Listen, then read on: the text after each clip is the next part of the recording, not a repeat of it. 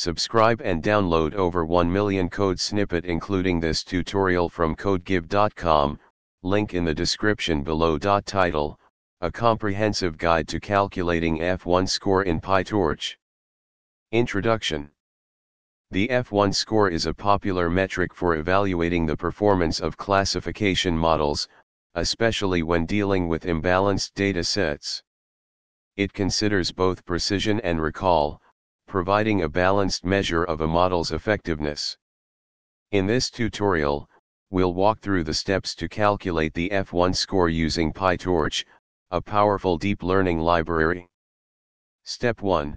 Install PyTorch. Ensure that you have PyTorch installed on your system. You can install it using the following command. Step 2. Import necessary libraries. Open your Python script or Jupyter notebook and start by importing the required libraries. Step 3. Prepare sample data. Create sample data to simulate a classification problem. For simplicity, we'll use binary classification. Make sure to replace this with your actual dataset. Step 4. Convert tensors to NumPy arrays.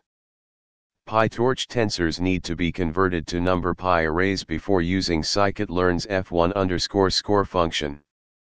This is because scikit-learn functions work with NumPy arrays. Step 5. Calculate F1 score.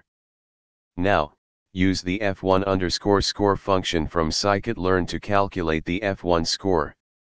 Step 6. Implement custom F1 score in PyTorch, optional. If you prefer calculating the F1 score directly in PyTorch without relying on external libraries, you can implement a custom function. Here's an example. Now, you can use this custom function to calculate the F1 score. Conclusion.